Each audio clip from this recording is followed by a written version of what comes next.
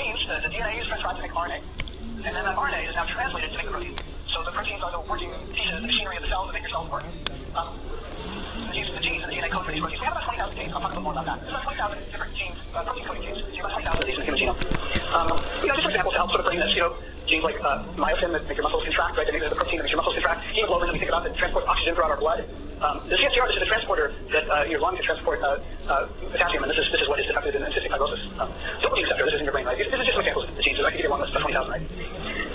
So maybe with this information, we can think a little bit about how you could have two different cell types from the same DNA, right? Think about a neuron. It's pretty different from a blood cell, right? This is sort of think of some immune cells in your blood. This is just schematic. Let's say the genes are like light bulbs. In your neuron, there's going to be some set of genes that are on, others that are off. And you might expect there to be a neurotransmitter or two that's on in your neuron, right? And it's making protein, right? The other genes aren't making any protein, they're silent. And this is why, this is a neuron. In contrast, you look at a blood cell, they have same genes, right? Same genes, but they turn off and on different ones, right? Now they're turning off this neurotransmitter, but they're turning on some other gene that is making an antibody that your immune cells need to go around and fight off pathogens, right? So this is just a very simple picture here. And actually, this concept is not so new. It was actually intuited, 60-something years ago by Conrad Waddington. This is actually before we really knew about the DNA or how this coded proteins. But Conrad Waddington sort of coined this concept of epigenetic landscape or epigenesis, where Conrad reasoned that, at the beginning there's a cell. And through the process of development, this cell sitting at the top of some hierarchy will kind of move down these sort of energy, minima, think about a ball rolling down a hill, and give rise to the different cell types in an organism. And this turns out to be suddenly accurate for something that was hypothesized in 1949. And, this is sort of another picture of that. But now we realize that, these cells at the top of Waddington's landscape are these pluripotent stem cells or embryonic stem cells that, haven't decided their fate. Their options are open.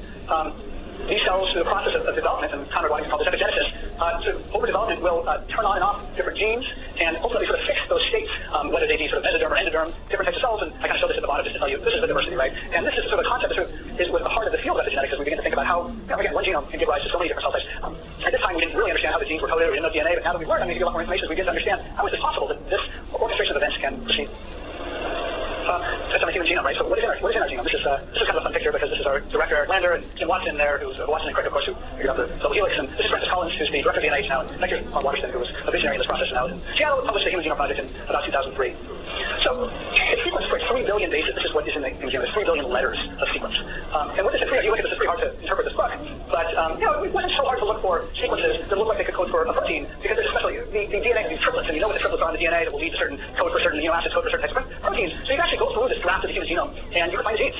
And I think people were betting a lot at the time. Eric tells me that there was this whole betting pool where, some people thought there were, 15,000 genes, but some people thought the humans were so complex they must have more genes, and the numbers went up. Somebody thought there was 130,000 genes. But in the end, the answer was kind of boring.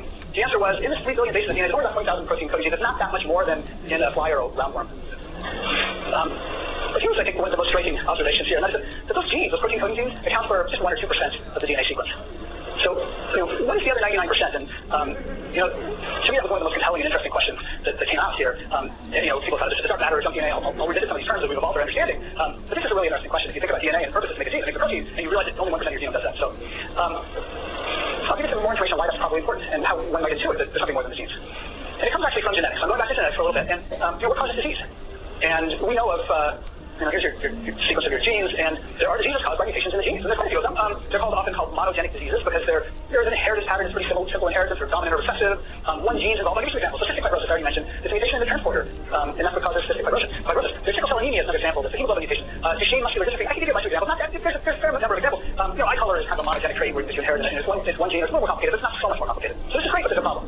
This is the minority of cases. The vast majority of diseases that are a burden on society that we think about don't fit this simple model. Rather, they're complex human diseases, and it's not one mutation, but there are scores or hundreds of different mutations that are somewhat common in the population. That if they combine in the wrong ways, we don't really understand exactly which ways they combine, you end up with disease. And the examples are diabetes. This is a complex disease. It's not one mutation. There's many that contribute to this. Schizophrenia, multiple sclerosis, cancer, and I could go on and on. And we think of these as you might say polygenic or complex diseases. So the other picture I showed you, where it's just a gene that's a little simpler.